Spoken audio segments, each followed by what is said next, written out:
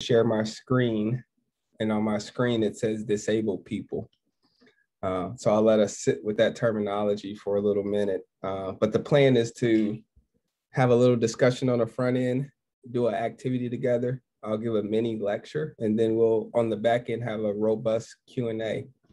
And so once again, I'm Zebediah Hall. I am currently the Director of Student Disability Services at Cornell University. I also sit on the board for HEAD Association Higher Education and Disability as the Equity Officer. And some may know I was newly appointed to the Coalition for Disability for Access for Health Science. So I also sit on the board for that as well. But that's least important. Right now, Naz is going to help me out a little bit. Like I said on the screen, currently I'm sharing it. It says disabled people. You can put it in the chat. You can unmute yourself and speak, but just really want to have a discussion with us as a group of when you hear the term disabled people, or you see it on the screen, disabled people, or you engage with disabled people, what comes to mind? And please feel free to unmute yourself and interact. Please feel free to put it in the chat. I know Naz will be watching the chat as well, but when you see disabled people on the screen, you hear disabled people, you engage with disabled people, what comes to mind? I would say pride. Okay. Others, just go ahead and jump in. I say people who are able, who just need a little help. Okay. Okay. I see visible disabilities, i.e. wheelchair, environmental and cultural, that disabled people who should otherwise have equal access, diversity. Okay. Okay. Keep it going. I want to just have this on the front end. Keep the comments coming in the chat. While we're doing that, I'm going to ask for 10 volunteers. If 10 volunteers could put their email in the chat, Naz is actually going to send you an email in real time. And so we'll engage in activity. I'll keep reading some of the stuff in the chat. I see not using first person experience, the person of the phrase, this is not desirable or appreciated, need access, people second, differently able. Those are all really good things. But if I can have 10 volunteers now, put their email in the chat, Naz will send you an email in real time, and then I'll give you further instructions on the activity after that.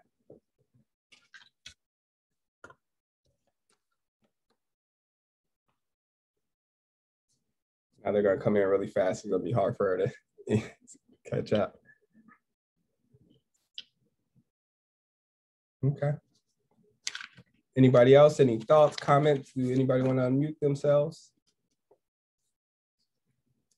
Naz, when you sent that those emails to those individuals, just send me those names in the private chat. What else comes to mind? Disabled people. Any thoughts? Anybody want to unmute themselves and speak up at all, or keep putting things in the chat?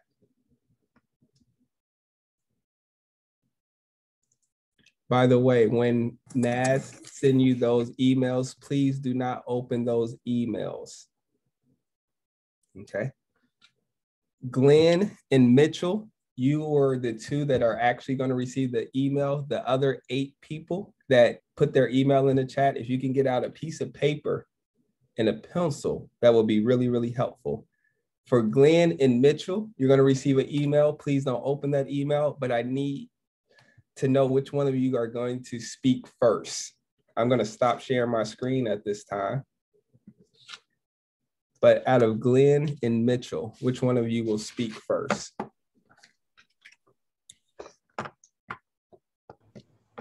I'll take it, Glenn. Okay. Thanks. Okay, Glenn and Mitchell, do you have that email yet? Yep. Okay, and who said they're speaking first? Mitchell, did you say you're speaking first? Yep. Okay, what I'm gonna do is I'm gonna give Mitchell and Glenn 2 minutes apiece to describe the picture that they received. The other 8 people that have a piece of paper and pencil are gonna draw exactly what Mitchell and Glenn are talking about. Glenn, when it's your time to describe the picture, I will prompt you to open that email. Don't open it yet. Mitchell, you can go ahead and open that email. Once Mitchell speaks for 2 minutes describing that picture, Glenn's gonna speak for 2 minutes describing that picture. And for the 8 people that are drawing, I'm gonna give you 2 minutes together to actually, I'm gonna give you 2 minutes together, ask any questions that you have.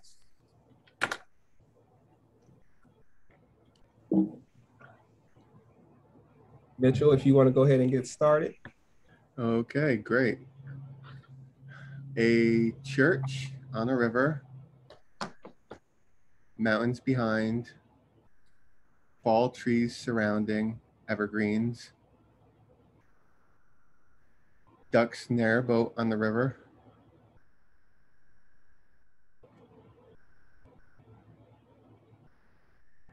A small bridge, front of the church, stained glass windows in the church, colorful flowers along the edge of the riverbank, birds flying in the sky, high clouds.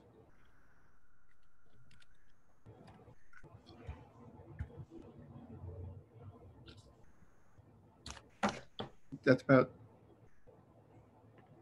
You have Yep. a minute and 30 seconds left. You're doing an amazing Okay, yep. job. 2 more things. A lamppost to the right of the church. And next to that lamppost, a white fence.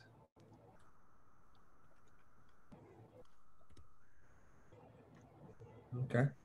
Just when I thought I had everything. Any other details in that picture that you want to give? You have a minute and 10 seconds. Any details? Red flowers, orange flowers, white flowers, blue flowers, pink flowers, purple flowers.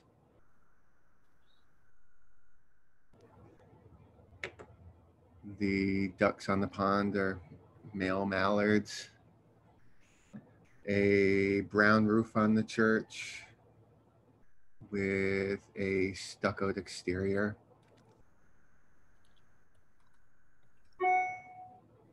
The boat on the river is wooden. The fence is wooden. The bridge is stone.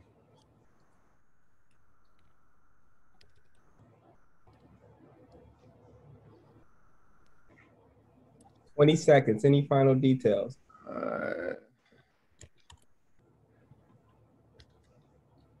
Where's Waldo? But I don't know what Waldo is. I don't think snow on the top of the mountains in the distance. Okay, Mitchell, your time is up. I am going to transition to the next person.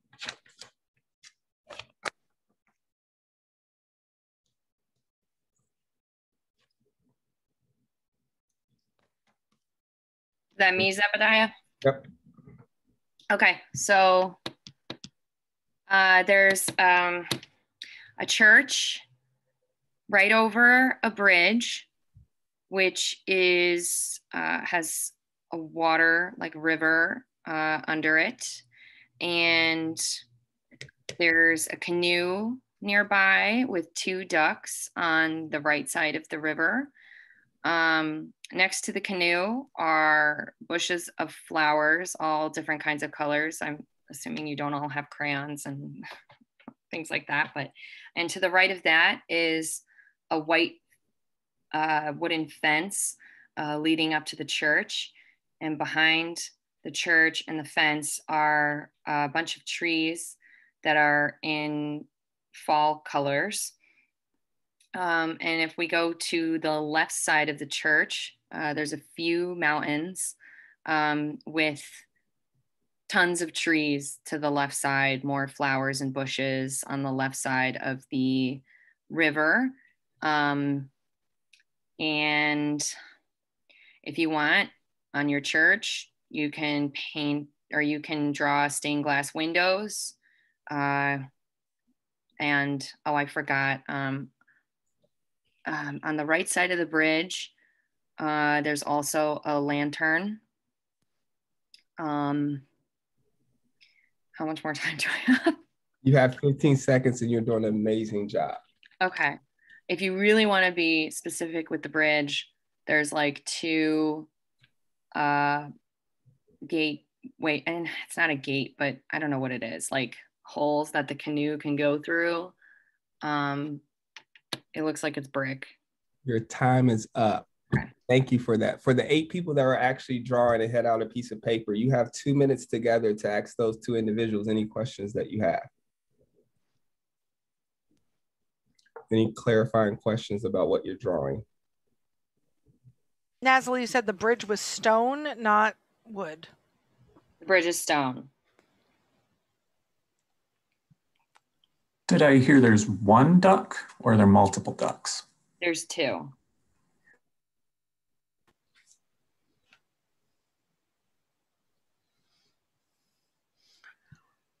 Zebediah, we're not getting graded on our drawing, are we? That will be up to Mitchell and Naz. I'm not in charge. I'm just facilitating. We have about 45 seconds. Any other questions for clarification? I thought I heard, I'm sorry, was it Mitchell who spoke to begin with? I thought I heard Mitchell say they were evergreen trees and Nazli say they were trees with fall foliage. Can we have some clarification on that?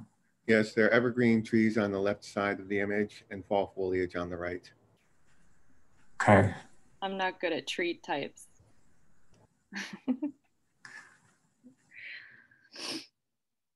Have about 15 seconds. Any last questions? Is there a cross on the top of the church that makes you realize it's a church and not a synagogue? It's not distinguishable, but Is it looks there like a church. Is there a what do they call that on the top of a mosque?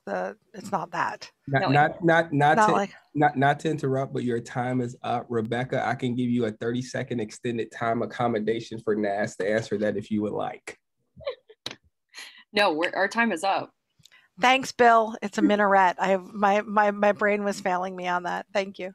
Okay, just really quick, let's unpack what we just all experienced together. Starting with Mitchell and Naz, can you tell me what that experience was like to engage with your peers in the audience about describing that picture?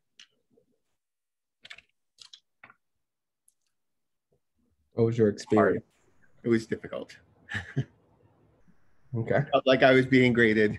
It's a decorative image, so it's not exactly an image. Well, it seemed very decorative to me, so it didn't seem like an image that I would try and describe in my day-to-day job as extensively as I described it just now. So that was definitely a challenge. Felt like, again, like where's Waldo? And Waldo was not there. Okay. What about you, Naz?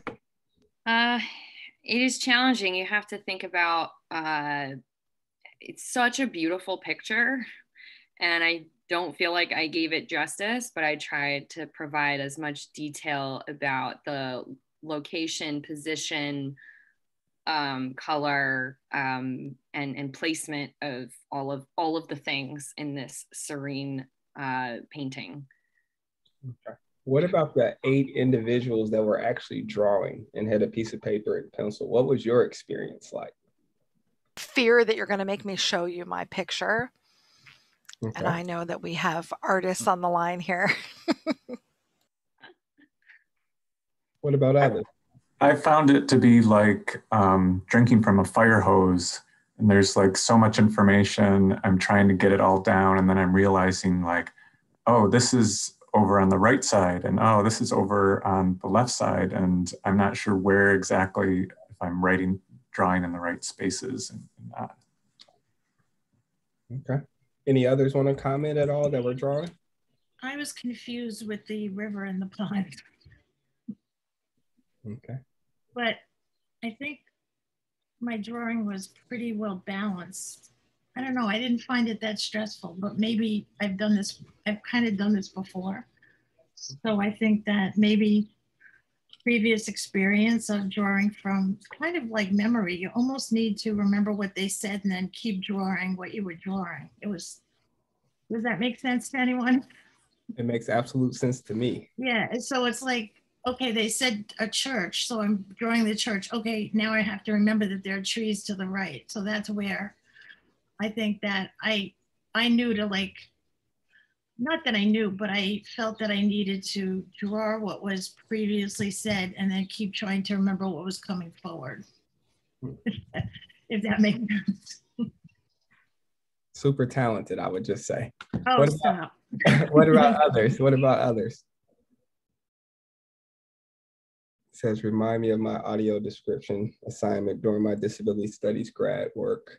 Any other comments before I dissect that activity a little bit? What about the people that were actually watching and was not participating or just engaging in the space? What were your thoughts? Anybody had any thoughts from that?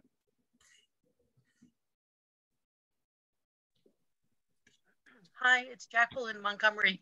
My thought that it was getting frustrating because I wasn't sure what they were, like what they were really saying. And then I'm like, wow, what happened? What's on the left? What's on the right? I don't have access to it. So it was kind of frustrating in a sense. Yeah. Yeah. One thing to think about, right? That was a terrible activity to do, right? That's the first thing, right? The activity by design was terrible.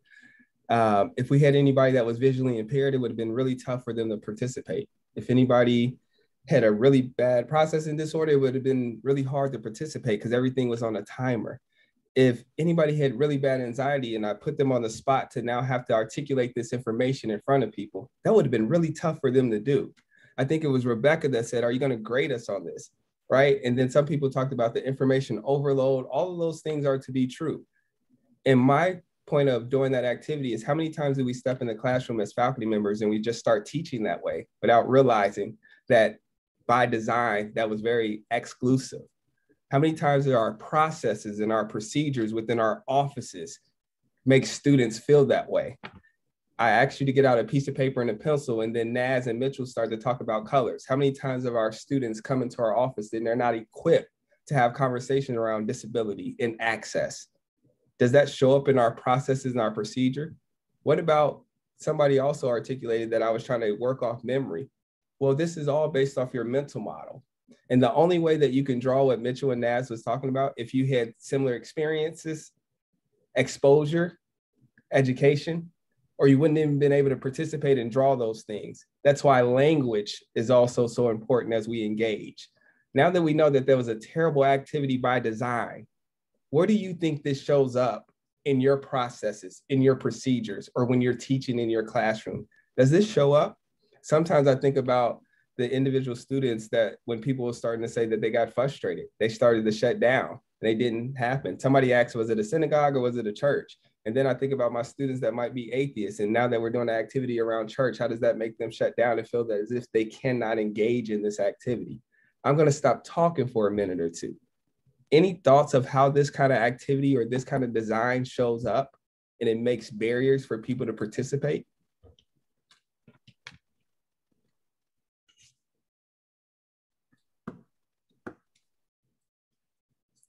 Any thoughts now that I have framed it in that way of being a bad design of an activity, how exclusive it was?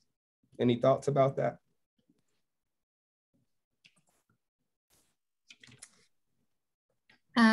Yeah, it makes me think of kind of this expectation that I think we have, especially in higher ed, that there is this baseline knowledge that everybody has when they come into an environment, whether it's a classroom or an office.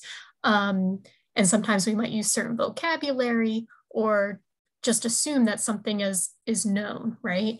And so what can we do to kind of challenge our own assumptions as to, well, hang on, why am I considering this as baseline knowledge? Like, why am I thinking this way? Like, what is my mental model? And then also thinking, okay, and where's the access issue in that? How do I address that? So that's kind of what it makes me think of. Yeah, thank you for that, Sarah. What about others? Any thoughts? I see some stuff going on in the chat. Naz, did you want to say any of the stuff that's going on in the chat? Yeah, sure. Great comment here. You could have set expectations and provided some background about what was going to be asked and what the goal was. I think this is a great activity to share about diversity awareness. I want to borrow. Now that I know you're not judging me, I am willing to share more, and that's a lesson too.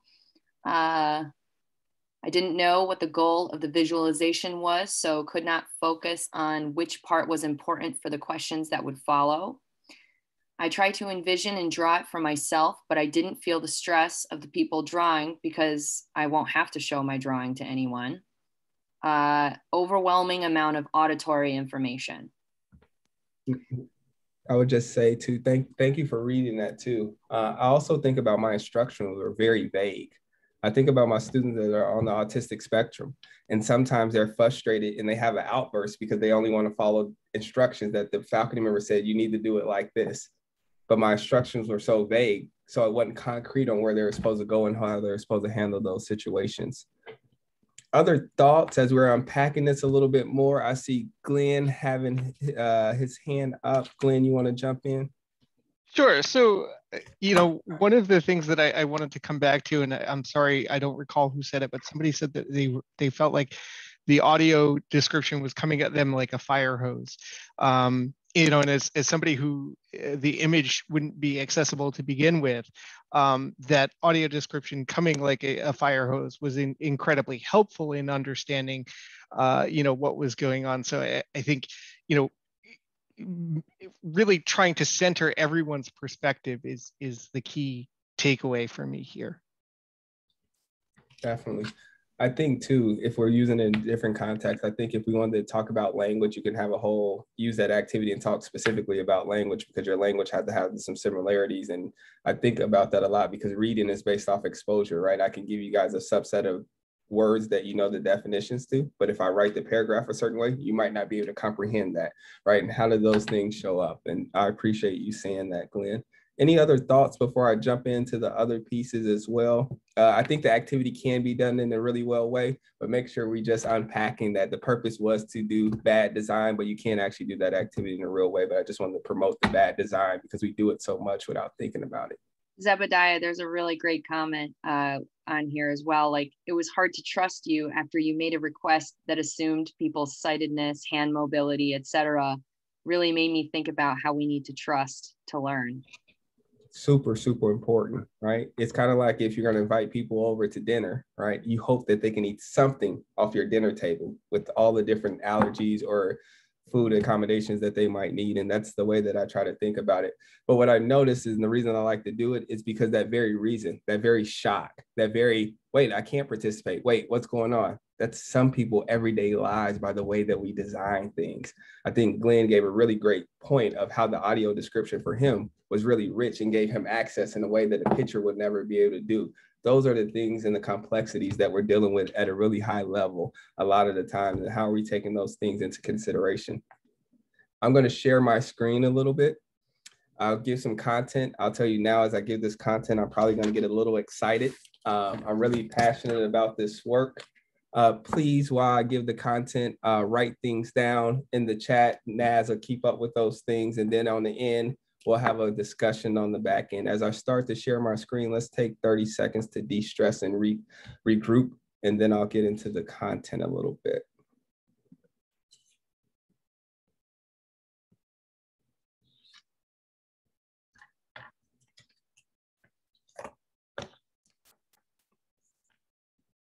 On the screen, I now have disabled people back on the screen.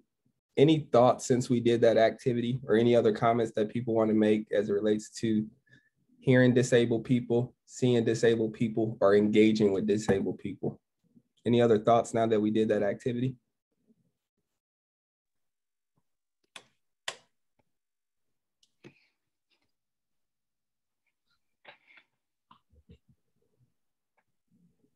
If you have thoughts, just hold them. Intersectionality flirts with inclusion and belonging to deconstruct ableism. On the screen right now, there's a little boy that has his middle finger up. Any thoughts of why this little boy will have his middle finger up? I know that there's a lot going on in our world right now, but the little boy has his middle finger up. Any thoughts about that? Looks like he has a bruise.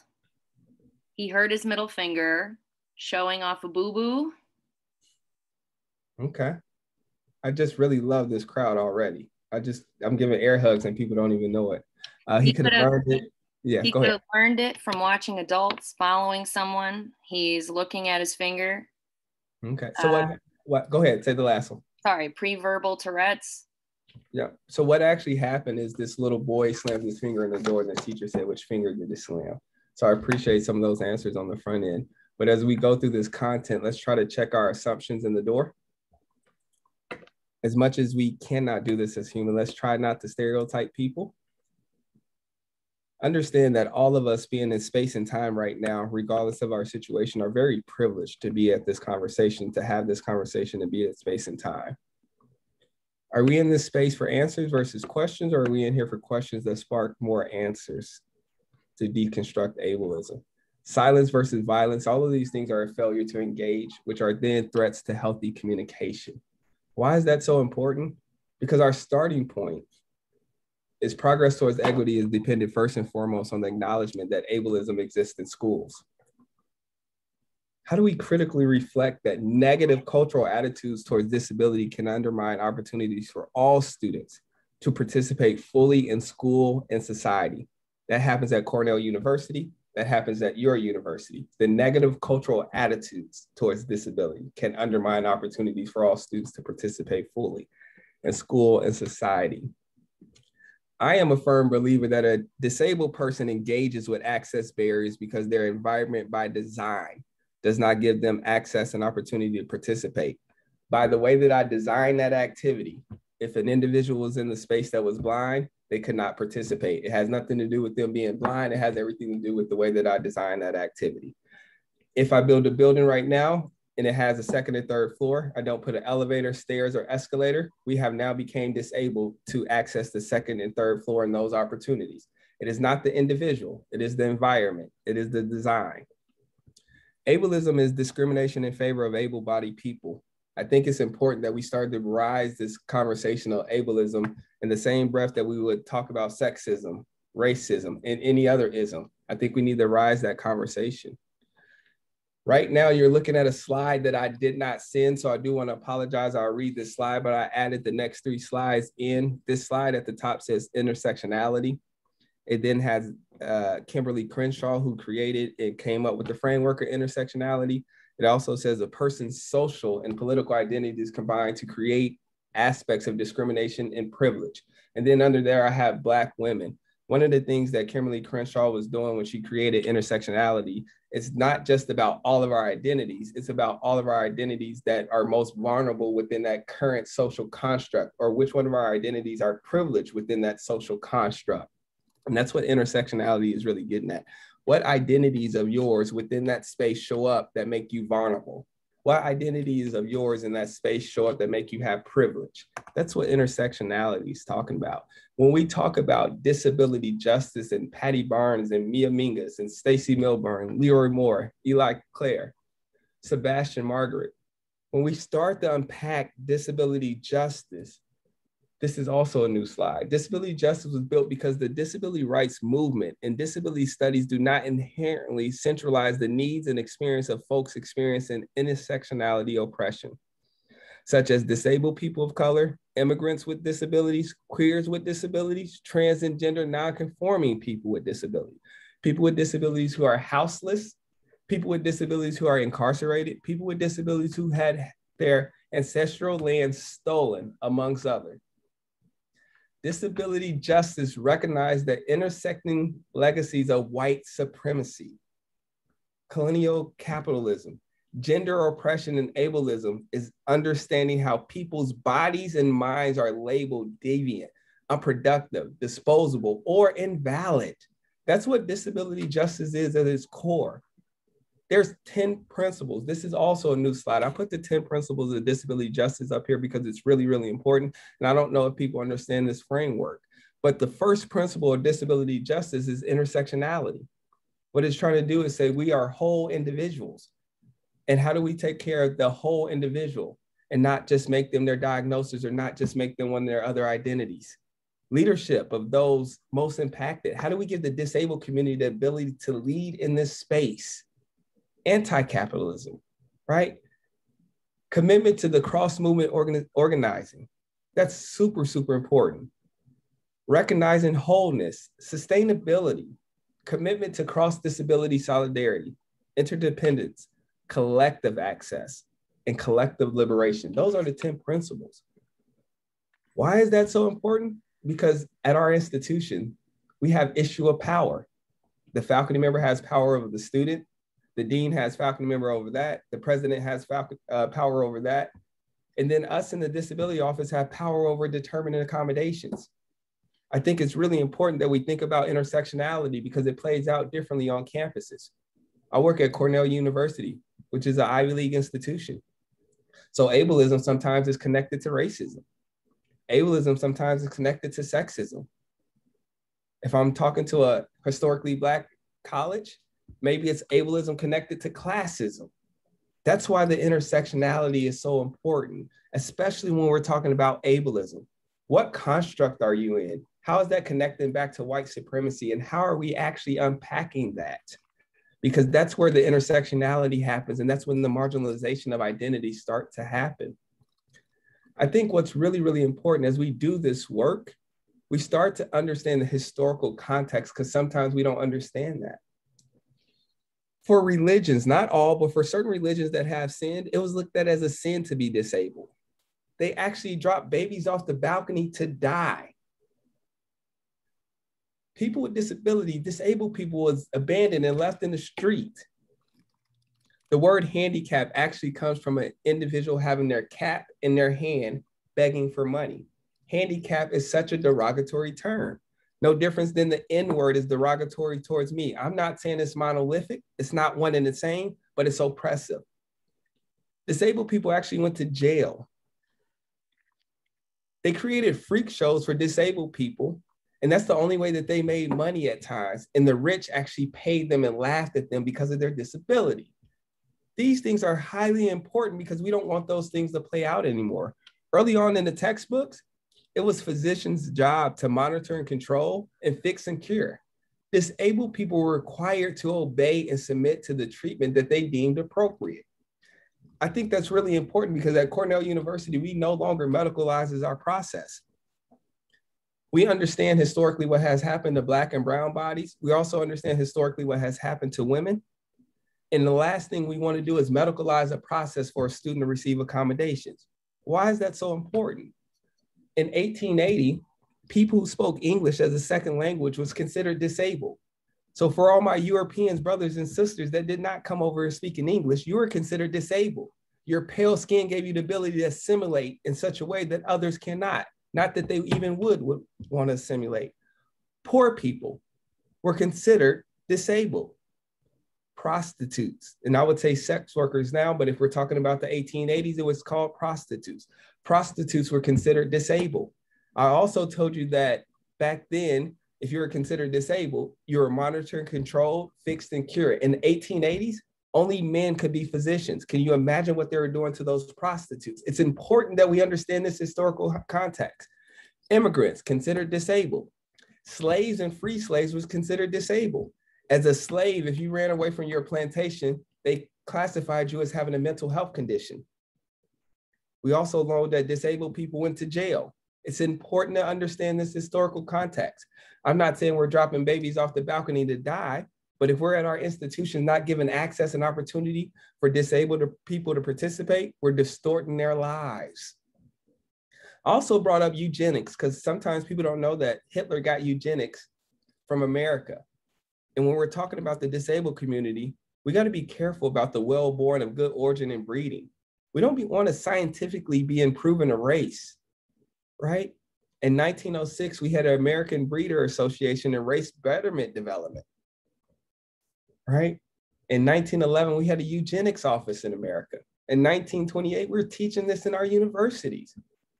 And in 1977, if your IQ test was under 70, in the state of North Carolina, you were sterilized and unable to have a kid.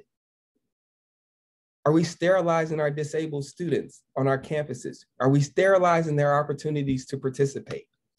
We must know this historical context so it doesn't repeat itself. When we're talking about ableist microaggression, think about what happens from a denial of identity. Think about the avoidance for separativeness that actually happens. How many times do our faculty members want to pat themselves on the back because they gave access to a student that should already had access to?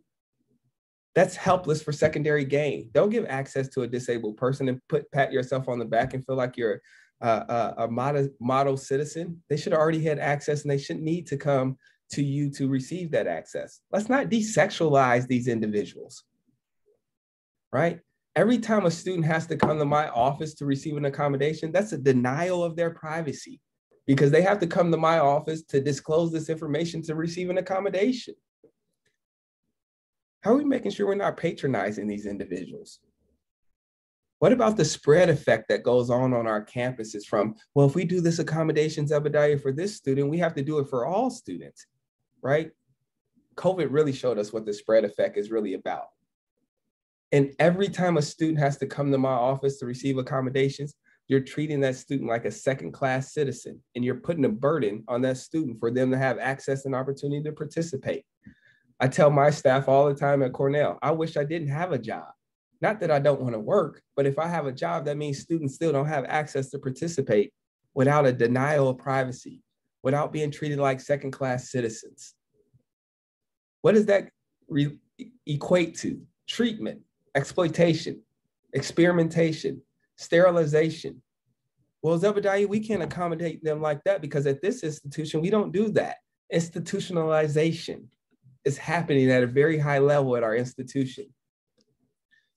On the screen now, I put some language out of the ADA in section 504.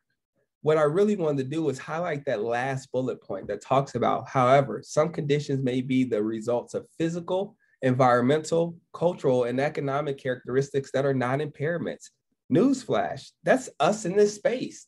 That's Cornell University, that's your universities, that's your policies, that's your procedures, that's the way that you do your syllabi. All of those things are at play. Another thing that I put up here on the right-hand side is major life activity: walking, seeing, hearing, learning, speaking, breathing, standing, lifting, eating, thinking, caring for oneself. This is not an exhaustive list, but if those things are compromised, we can put accommodations in place. Also, the New York Human Rights Law gives us the ability to put in temporary accommodations if need be, right? How do we start to think about the 504 and the 88 outside of the context of the law and start to reframe that perspective, okay? When you think about the 504 and 88, the dominant narrative has a physical or mental impairment that substantially limits one or more major life activities, has a record of such or impairment, or is regarded as having such an impairment. How about we leave that to the wayside and say the loss or limitation of opportunities to take part in society on an equal level with others is due to social and environmental barriers. It's not that individual, right? When we start to talk about intersectionality, one of the things that's really, really important is starting to see what are some of the things that were at play. Intersectionality leading up to rights for disabled people. 1964, the Civil Rights Act, the Voting Rights Act of 1965, 1968, the Fair Housing Act was so important to the disabled community. I put this on here, and I know it's after 1973, but I put 1984 because I don't know how many people understand that there was a voting accessibility for elderly and handicapped. I wish it didn't say handicap, but there was a voting accessibility act for individuals with disability and elderly. What does that mean for us?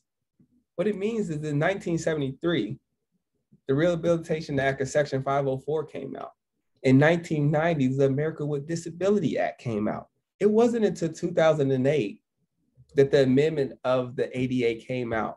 In 1990, when the ADA came out, it will go to the court system sometimes, and they will focus on if an individual had a disability. They were never focused on if that entity discriminated or not.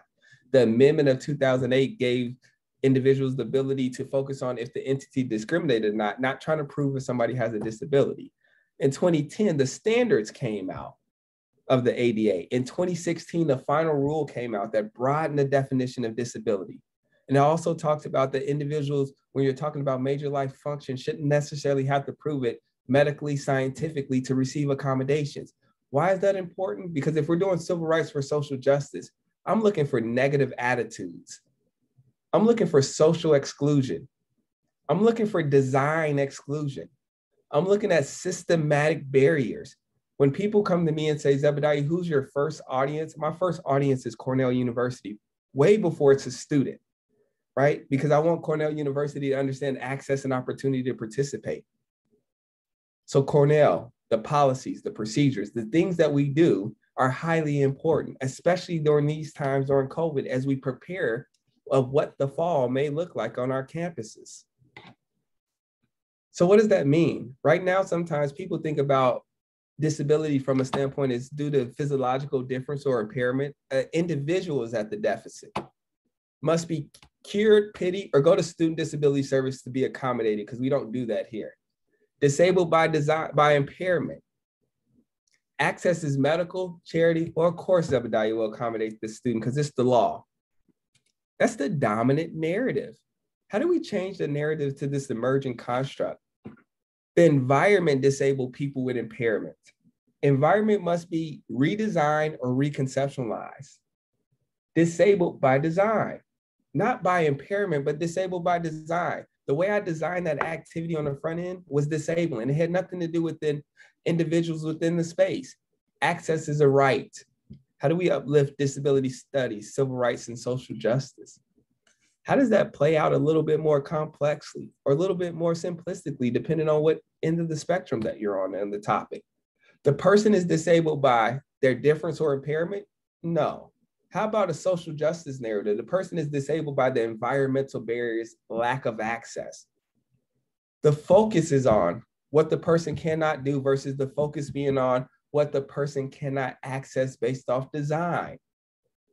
The problem exists within the person? I doubt it. I know that it doesn't. The problem exists with us in society. Disabled people need help, charity, and a specialist. They really need access to participate. The remedy is not rehabilitation, fixing, overcoming impairments, becoming more normal. I don't even know what normal is. Removing barriers, creating access and inclusion. We got to be careful as we think through this stuff, right? Because the problem of disability is solved by a doctor, counselor, or DS professional only means that anyone can't create access. And that's what we actually should be going for, is that anyone can create the access. It shouldn't have to wait for me as the director of disability. We shouldn't have to wait for the people in our field to do it. A faculty member can create access. A staff member can create access. They don't need a doctor, counselor, or DS professional to do those things. I put this up here because this is some of the stuff that we put on our website, and I think it's really, really important sometimes. Student Disability Services work in partnership with Cornell faculty, staff, and students to ensure that all aspects of student life are accessible, equitable, and inclusive of individuals with disabilities. We recognize the historical and systematic disparities that exist within our healthcare system and society at large. These disparities can often have adverse and unintended consequences that further marginalize populations. We recognize that these disparities exist among our student population and can directly affect the student's ability to provide medical documentation of a disability. We are committed to working with every student to find appropriate and creative ways of ensuring access in every aspect of their Cornell experience. Part of what my bio said is we shifted Cornell from a medical model to a social model, civil rights for social justice model. We don't require medical documentation to receive accommodations at Cornell University anymore. If you have medical documentation that enhances us to have the ability to determine your accommodations, then we will utilize that information. But you can receive accommodations at Cornell University without any medical documentation. I have experts that are on my team that can work with a student to figure out the barriers and the access that are at play. I think that's highly important. If you know that racism exists, if you know that there's health disparities, and you then are saying we require medical documentation, you're automatically saying there's a subset of my students that will never be able to receive my services. Then we know culturally, it's not always easy for Black and brown bodies to talk about this. We know that some of our international students in their culture can't talk about this kind of stuff. So if we're going to require medical documentation, we also have to be okay saying that I know that there's some subset of my students that will never be able to receive my services. That's really, really important in the work that we do. You can't say you do a social model, but then you require medical documentation. Access and inclusion may be proactively designed And so what we're trying to do with that message that I read to you is when students go to our website, they see that they can still receive accommodation if they don't have medical information or they can't get to a clinical provider. A creative alternative outside of the norm. A matter of shifting values, behaviors, beliefs, attitudes in or levels of awareness. So on our website, there's 2 steps to engage with our office. Do a disclosure and meet with one of our individuals within our office. That's our process. And then from there, we'll figure out what we need to do next. The reason that matters is because our standard accommodation, a starting point, but often not a necessity. Accommodations have disability awareness, but not environmental understanding. And so are they going to keep sending the students to Student Disability Services to receive accommodations? Or are they going to put a little bit of universal design within their process and maybe that student doesn't need to come to my office to receive accommodations? I'm very clear on what's important to us in our office. I'm very clear we're here to be servant leaders, but that's focused primarily on the growth and well-being of disabled people within the community to deconstruct ableism. We're here to be collaborators. I will be the first to say that. We value a collaborative process with disabled people having the most relevant viewpoint or information to decide how to create access and opportunity to participate. What I mean by that is I can have medical documentation, I can read that, but only that student or that person knows how their disability affects them within that environment. I need to listen to that student, that person, that disabled person, and let their engagement be the most important, okay? I'm here to be a change agent. I am so clear on that. I don't know if people noticed by the presentation so far. I'm here to be a change agent. I do not want to do status quo work. Status quo work does not allow my students to have access to participate. I am clear on those things. I am here to be a change agent, promote and enable change to happen as we work towards access and opportunity for disabled people to participate without needing to request an accommodation. I have a clear vision on that. I'm patient, but I'm yet very persistent. I'm going to ask really, really tough questions to faculty, to staff, to our leadership. I'm knowledgeable and I'm going to lead by example, but I think it's so important that I build really, really strong relationships that's built on trust. I know somebody mentioned when we started that activity, it might be hard to trust me, right? Those things are so, so important.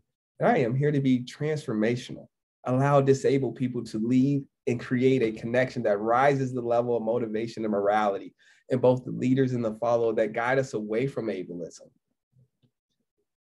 Right now, there's a picture up and there's an individual standing and there's an individual in the wheelchair and the wheelchair is laying down. Not every disability is visible. Right now at Cornell, last time I checked, I believe we're up to 4,400 students. 90% of those students have non-visible disabilities. You're not going to always know that people need accommodations, okay? But how can we create processes that it doesn't matter because we're thinking about holistic people? For example, I know that there are certain buildings that you walk into or you come into inside of Cornell that you come into the doors and you immediately go to a subset of stairs. And so then it's not accessible for certain individuals. And so what they would do is they would put on their website, if you need accommodations, let me know if you are in a motorized scooter or wheelchair, and we'll come down and meet with you. And I was giving a presentation to those individuals and they said, Zebediah, you're talking about all this universal design and giving access. Are you going to give us $10,000 to put an elevator in there? And I said, why do you need the elevators? They said, because the students can come up and don't, that's in the motorized scooters and in the wheelchairs. And I said, what about if you rethought your whole process? For example, what if you met with every student down there? And then a student that has asthma doesn't need to say, Zebediah, I have asthma. I don't need to walk those stairs to go meet. The individual that has PTSD because something has happened to them when they walk up a hallway and the staircase no longer has to take that journey up to that place that is a trigger for them. An individual that has high anxiety now don't have to go down that path because now we're meeting all students down there. Now my individual students that are in the wheelchair and motorized scooters don't feel like they're left out. It didn't cost money. What it took for us to rethink, reconceptualize, and redesign our process so it's more equitable. So we're thinking about inclusion. I give that as an example because sometimes when we're thinking about universal design or we're thinking about how we can give individual access, it doesn't always cost money. Sometimes it takes us reconceptualize our processes, procedures, and how we go about our business. What is bias? And why is that so important in this conversation? An inclination of preference, either for or against an individual or group, that interferes with impartial judgment. I don't know how many times we think about it, we hear, especially in our grad programs, right? There's so much bias in judgment that students don't even come and receive accommodations, even if they had accommodations in undergrad, because the culture, right? The socialization of what goes on as it relates to the disabled people in the graduate programs is an area that there's a lot of bias from the faculty, from the chairs, from the advisors, from the mentors. Socialize to prefer those that are like you. Limited interaction with those that you do not share similarities with. Most people are surprised that they have bias, yet bias is what allows us to make sense of our thoughts, feelings, and behavior. Zebediah, if they need 100% extended time, why are they even in this program? And then I have to remind people, this is the same program that they got into based off the merits of your credentials that you wanted them to have. I started working with the student after they were accepted to your program. This is a qualified student, but your bias because of your design is thinking that this student is not qualified because they need accommodations based off the way that you design your process. Implicit bias, the unconscious attitudes, stereotypes, the unintentional actions, positive or negative, towards members of a group merely because of their membership in that group. Associations developed over the course of a lifetime, beginning at a very early age through exposure to direct and indirect messaging. Why is that so important? We talked about it on the front end. I started that activity. It was really hard for people to trust me. How is he the director of student disability services and he has us doing this inaccessible activity to start off this presentation that's about ableism? This is what our disabled community are going through all the time, this level of distrust. They're going to be resistant. They're going to be skeptics because I'm already in a place that's not designed for me. So then we're in this waiting space. And in this waiting space, we're trying to see, are they going to be co-creators? Can I trust these individuals? How can I engage with these individuals? Those things are really, really important. I failed to say that there's a picture on the screen, there's a half circle, and then there's a brain in the middle. And then under that, there's a line that says I to we. And then there's a thing that says distrust on the left and trust on the right.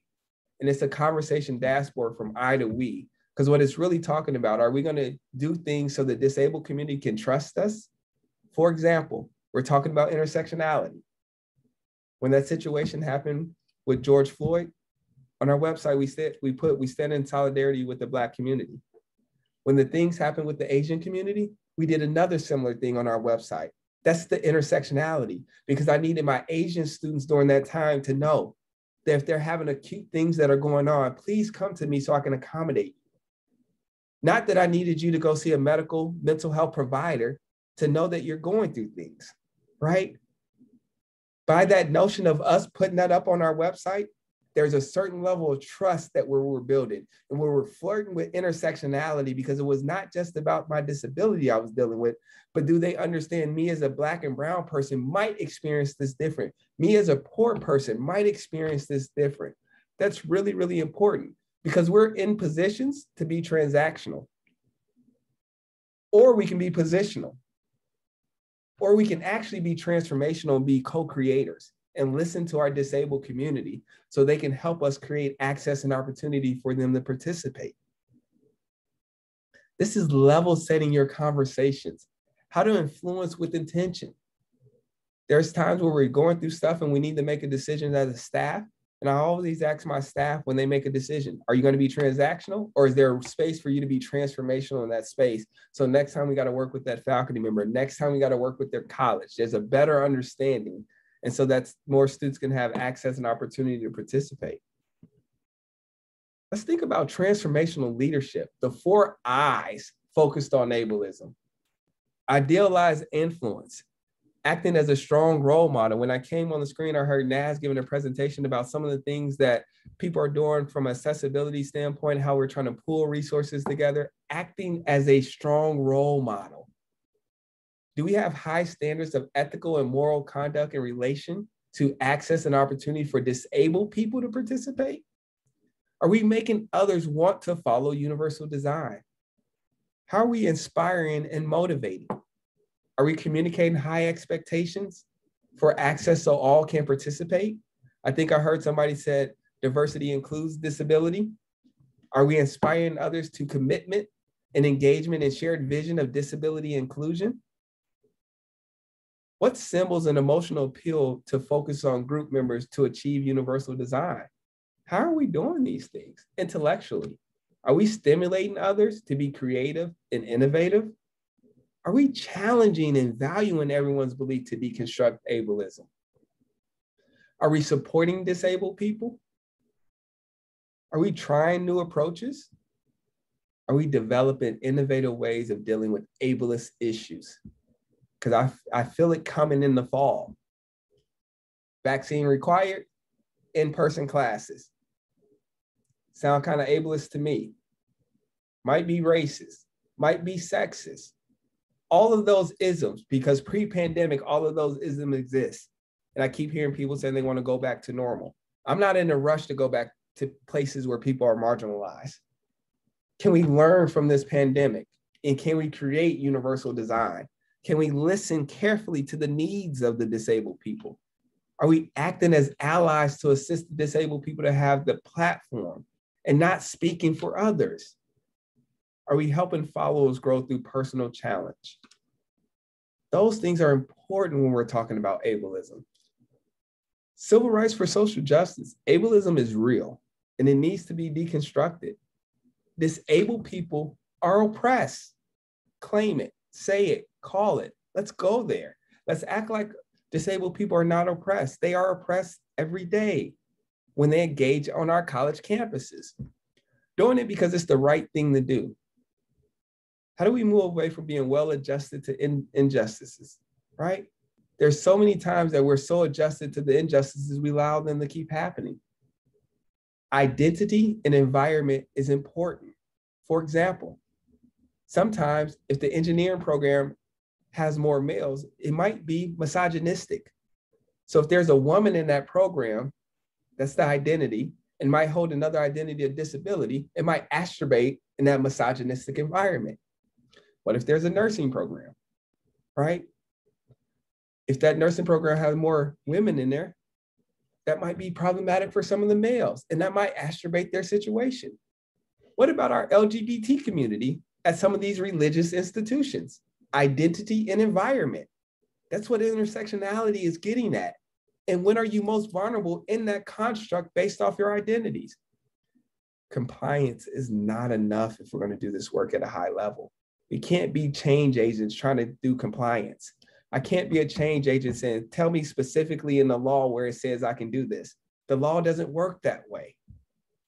Compliance is not enough. The law is the floor. Civil rights for social justice is the ceiling. How do we break down barriers? How do we make access accessible? This is going to take a lot of education, especially as we keep doing this work.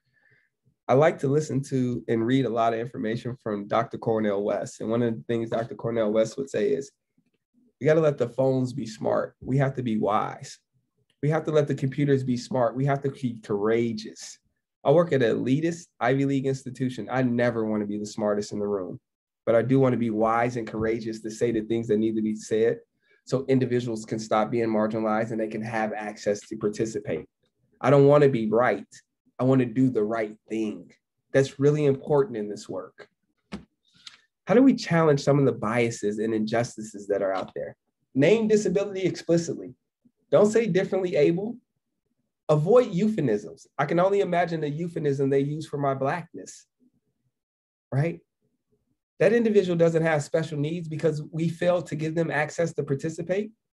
Physically and mentally challenged, differently able. Let's not use language like that. Name disability explicit. Let's stop telling disabled people to fit in when it wasn't designed for them. Let's make eye contact. Let's stop doing that. Whether I make eye contact with you, it doesn't mean I can't do my assignment. It doesn't mean I can't participate, but we put so much emphasis on that.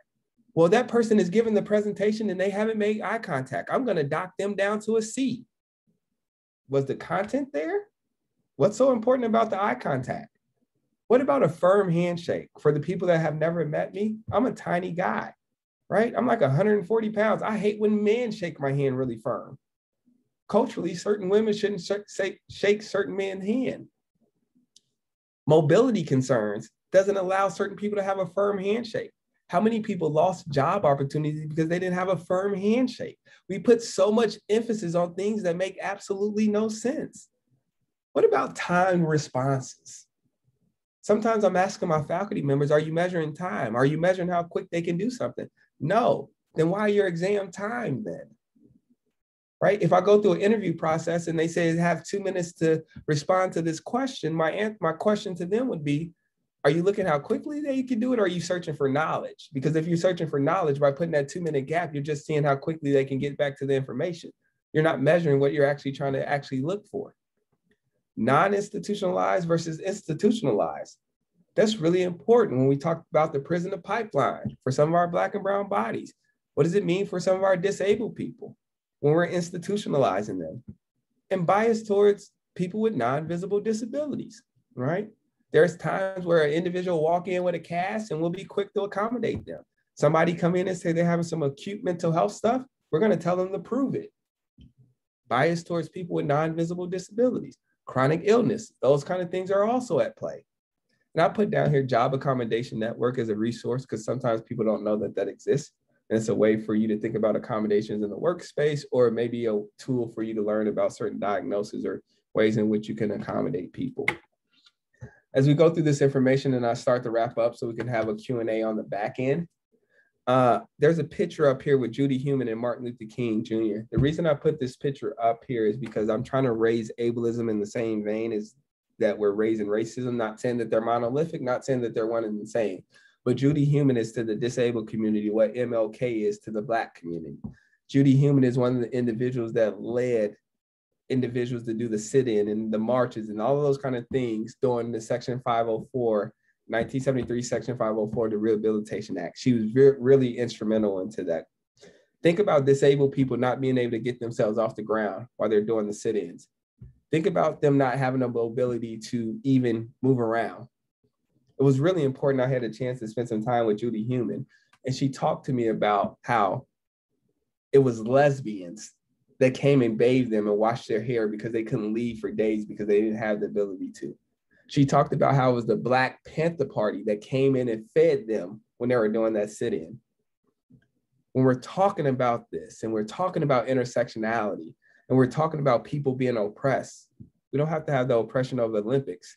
We have to show up for each other where we're being marginalized because it's all oppression, even if it looks different. As we think about intersectionality and flirting with inclusion and belonging to deconstruct ableism, what's going to happen is your ethics and morals might not equal up. Ethics is the rule of conduct recognized in respect to a particular class of human action or a particular group culture. For example, our institutions are going to come out and say vaccines are required. We're going to only have in-person classes. That is ethically what's going on. Morally, does that sit well with us knowing that we're going to exclude some of our students? A person's standard of behavior or belief concerning what is or is not acceptable for them to do. We all have a moral compass inside of us. How do we make sure that our morals is not being suppressed based off the ethics that are at play, based off our leadership? As I start to close out and we get into this discussion on the back end, and I'm hoping people have thoughts and comments and really want to discuss some of the information we went over, there's some soul searching questions that I try to close out presentations with. What have I achieved? What impact have I made? How do I know I have made an impact? What evidence do I have to support this? What is the problem? How can I fix this? What am I doing differently to change the results? What is the real goal?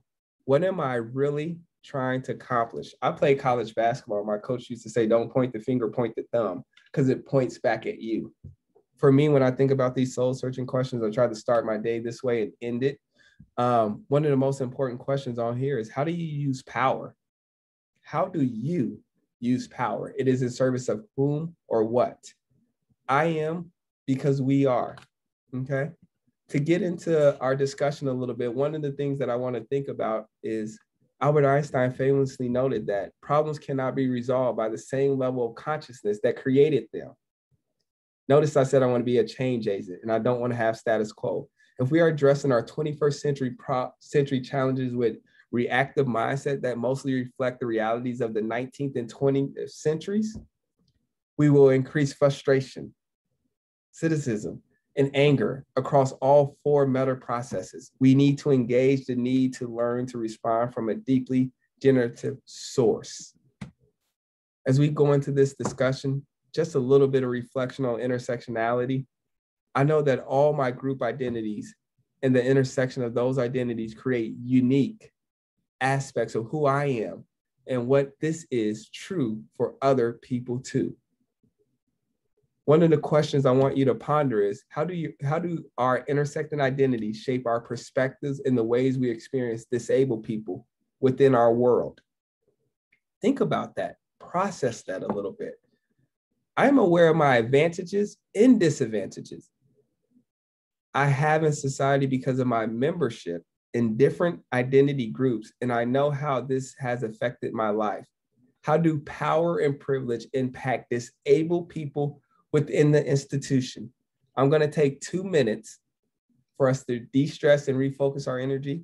When you take those 2 minutes, please write down any thoughts you have, any questions that you have, anything that you think will be important for us. And then what we will do for the last minutes that we have, I think we have about 20, 25 minutes when we come back after 2 minutes or so.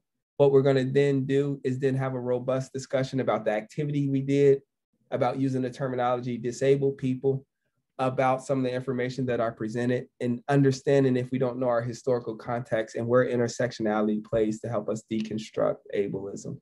I'm going to stop sharing my screen, stop talking and take a drink, give people 2 minutes to de-stress, and then we'll get back at it at 2:40. So we have 20 minutes for a discussion.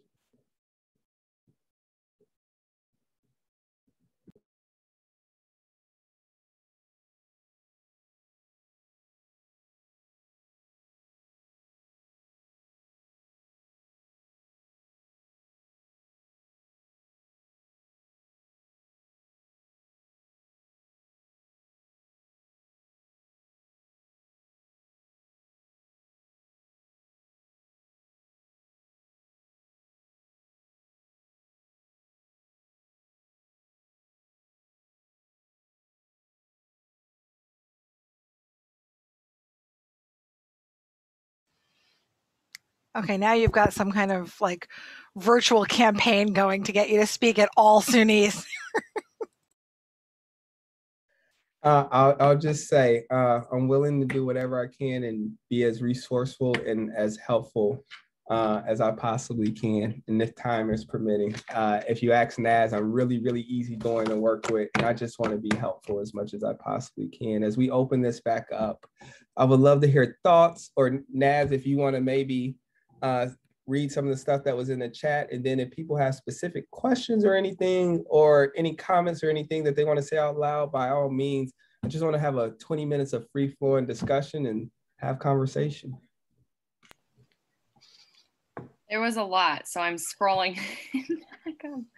Before you actually read that off, take some time to gather your thoughts. Does anybody want to say anything unmute themselves and speak at all? By all means, please do. Sure.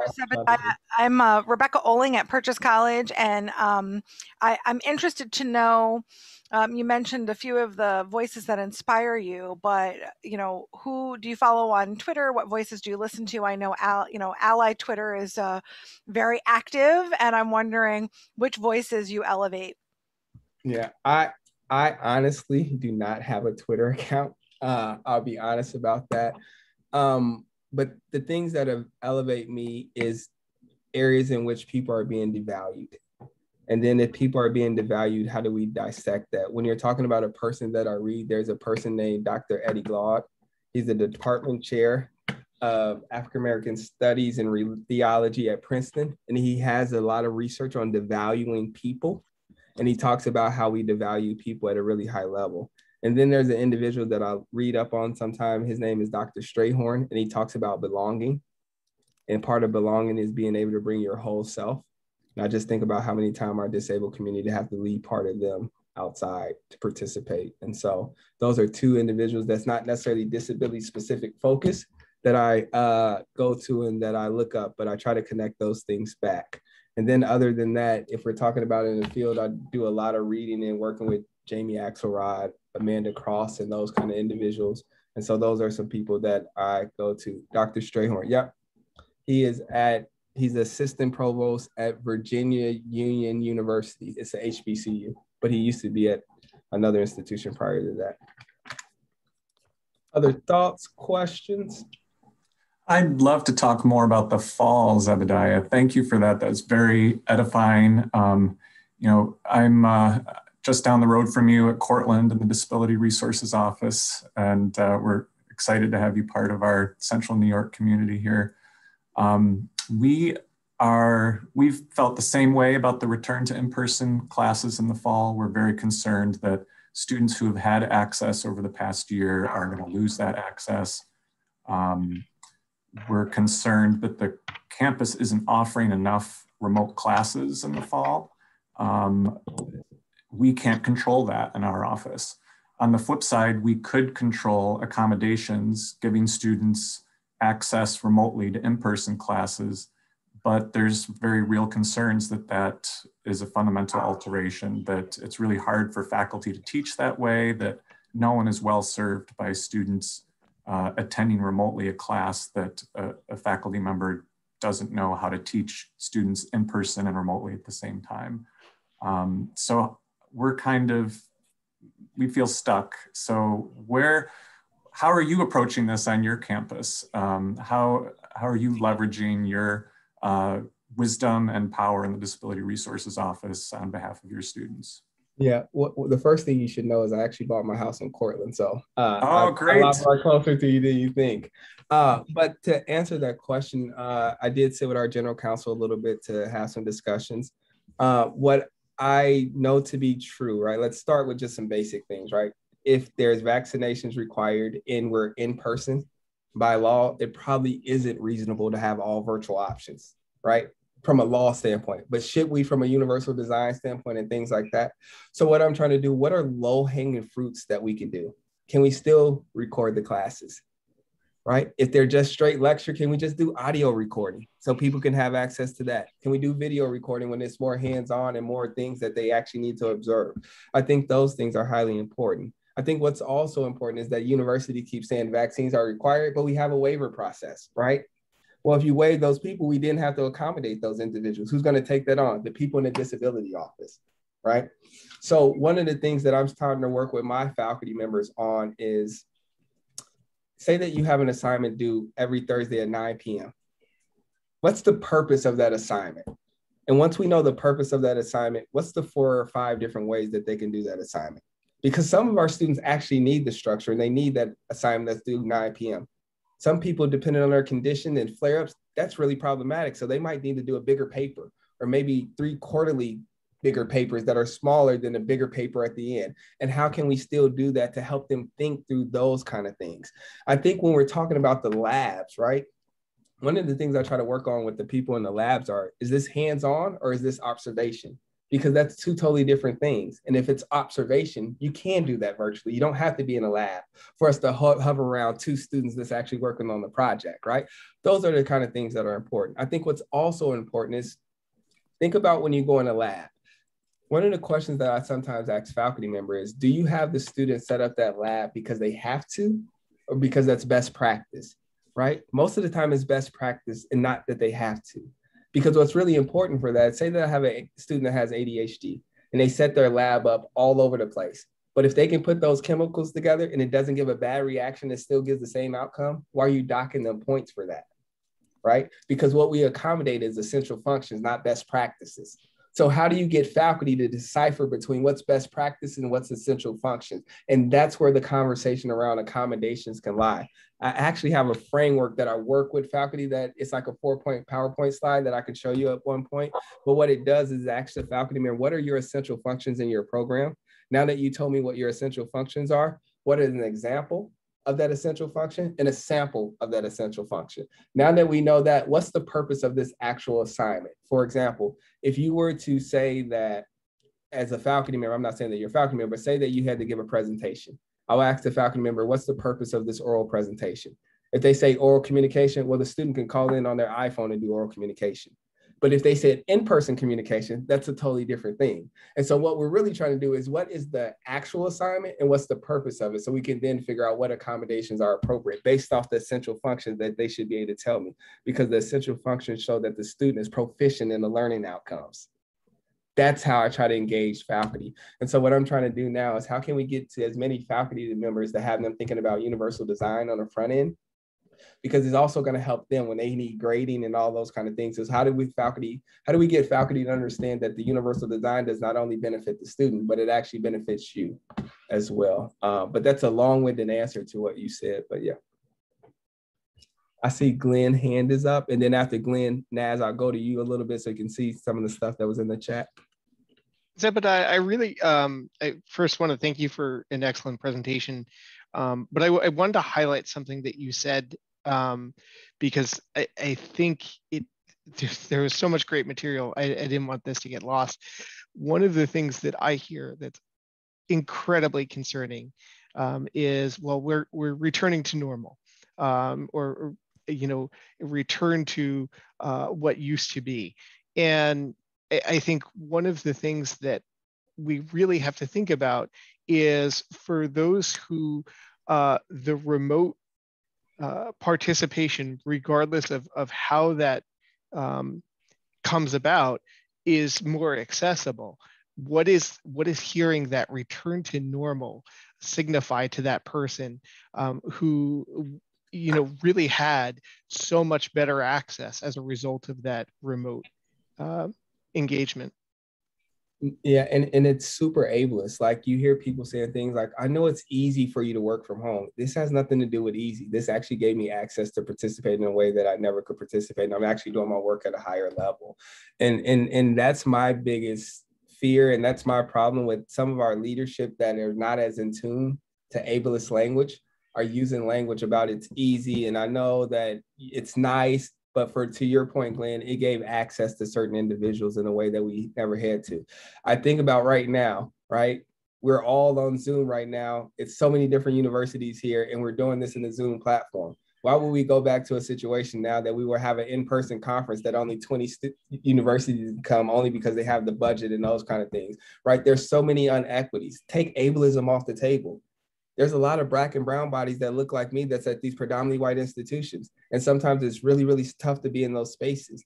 There are some women that go into spaces right now with men that probably don't make them feel comfortable. Is there an opportunity for us to use universal design and still meet our business needs without marginalizing these individuals?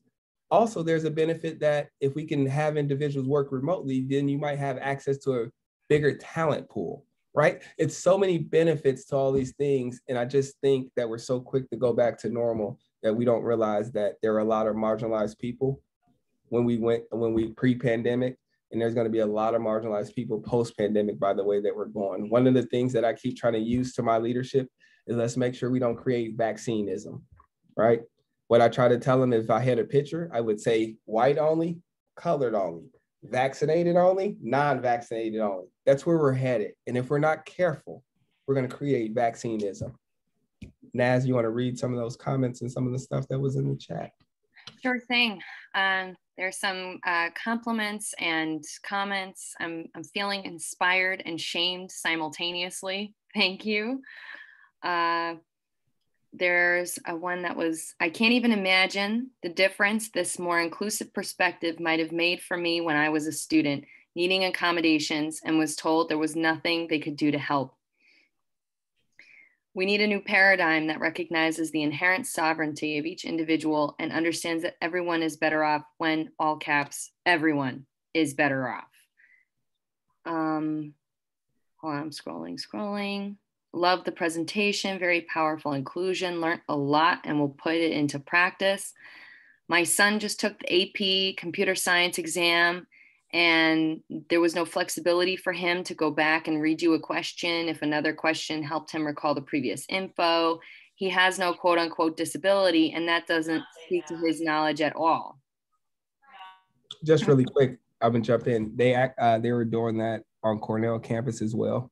And so I literally put on the accommodation letter, you will allow this student to go back on their exam, right? Just basic test taking strategy. You go through what you know. Other questions might help you trigger answers and things like that. So we actually started to blatantly put that on the accommodation letters at Cornell, that as a faculty member, you will allow the student to be able to go to question 2 and come back to question 1 as they need to. Sorry about that, Naz. Go ahead.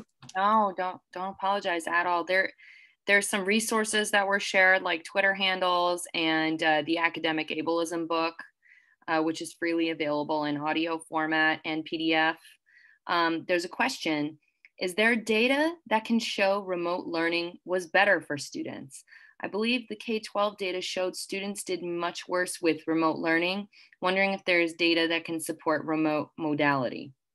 I don't know off the top of my head, but what I would just challenge is, with the research that we're looking at, how did that research identify disabled people? For example, there's all the time where faculty members saying, well, it's not good to take notes like that. Note taking should be done like that. And then you look at the research and you look at the participants and none of them identify as disability, right? And so that's really important when we're looking at this research to see, are people actually identifying the disabled community, and is the disabled community showing up in that research? Because we're so quick to say, well, overall people do this, and most of the time it's exclusive of the disability point of view. Who paid for the research?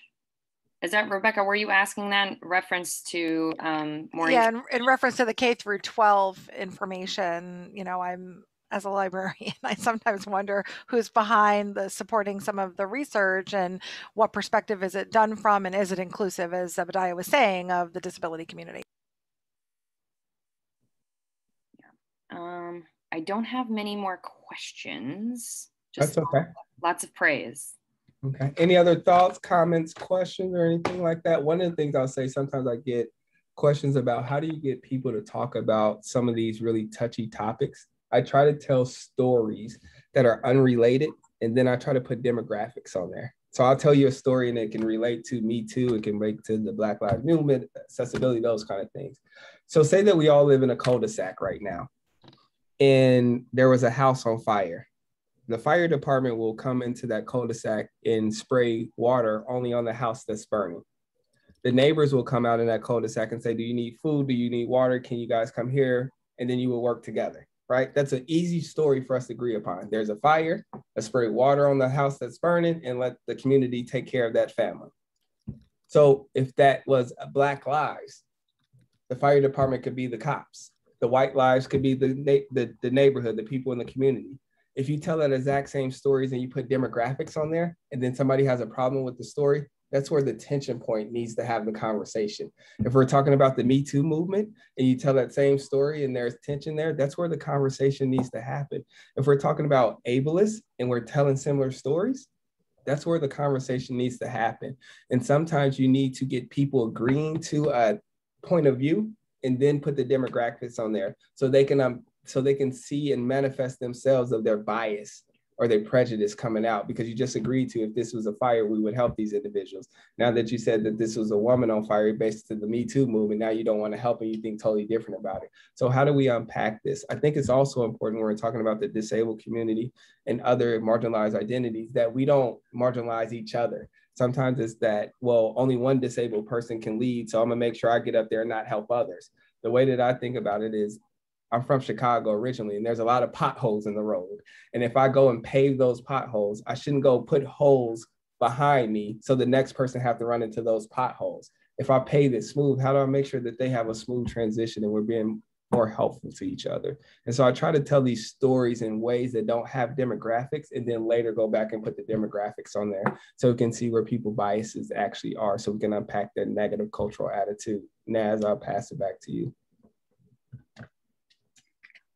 If there's no other comments or anything, that's fine too. So no, I think there's just a lot to digest and reflect on and think about, you know, how we use our power and privilege, and just unpack all of this and all of the connected oppressions and things. Not a problem. I'm so appreciative to be in this space and time. I can tell you, ever since I've been here, what it's been like 18 months. So most of it's been in the pandemic, and my staff is like, you need to do more with New York. You need to do more with New York. And so Nash, you know Cyrus, and Cyrus has been on my heels a lot about that. So really, really appreciative. Yes, we absolutely need to engage more. I think we have a lot to learn and collaborate with you and other institutions to figure out some of the things that Jeremy asked with respect to the fall and avoiding vaccinism and things like that. I think that that's a really critical next step. Yeah, I see Cynthia put in there. I sit on a national committee called COVAC. It's for ACHA, College Association College Health. What they are working on is trying to get out communication that can help people understand how to engage as we move forward with this pandemic or the pandemic ending and things like that. I sit on there because I sit on the board for AHEAD. What I'm trying to work with them on is, can we create a universal design tip sheet, for lack of a better term, to help people dissect this? And what I mean by that, for example, you hear all the schools saying, but we have a waiver process. But what happens when that waiver process happens? And then what happens to your disability office, right? And so it's those kind of things that we're not talking about. What about the institution that is not Cornell, that does not have Cornell Health, and all they have is a nurse practitioner as that person? So all of that's going to fall to them. And then you have the one person in the disability office, right? How do we then build in universal design and say, if you're going to make it mandatory for vaccine and it's going to be in person, maybe you should think about having virtual options or classes recorded? Like, how do we build that in a way that it's helpful? I think it's going to be important. One of the things that I would think we really, really need to focus on is, I think the science is going to say that it's safe from a herd immunity standpoint. That science doesn't take into account psychological safety. And we have a duty to think about psychological safety, because if my student can't sit in that class and learn because they're focused on their psychological safety and the mental health aspects of things, I need to accommodate them. So that's going to be really tough in my role when I need to challenge my university to accommodate this student when they're saying it's safe by science. And that's where the gray spaces are going to be for us. And that's going to be important for that psychological safety, right? It's one thing to say that you're safe because of herd immunity and you're the only couple people that's not vaccinated, but that doesn't mean I feel safe mentally. And we have to unpack that. And that's going to be real conversations we have to have. Yeah. But we should work together, bind together, right? We don't have to do it on our own. I think it's more powerful when I can say, well, SUNY's doing this, or Cornell's doing this, or we're doing, that's where I think there's some richness in that kind of stuff. And then Cyrus always talk about this group, or the New York group, getting together, and they were really instrumental with accessibility as it relates to textbooks and those kind of things. And they wrote some things, and I just wonder, how do we work towards those kind of same goals for the things that are happening in the fall? Yeah, I also talked to Yuri, web accessibility officer. So we're all aligned on many fronts to strengthen the digital accessibility, to eliminating ableism, and the fall is definitely, the psychological safety piece is going to be huge. So thank you for raising that. I didn't even think about it in that way. Everyone's just saying thank you so much. I appreciate you immensely. You're a wonderful colleague, and thank you. I can't say it enough. So not a problem. I'm gonna hang on for 5-10 minutes. I think we're doing some stretching or yoga or something. Yes, we've been sitting all day. Okay. Victoria, I think we can stop recording. And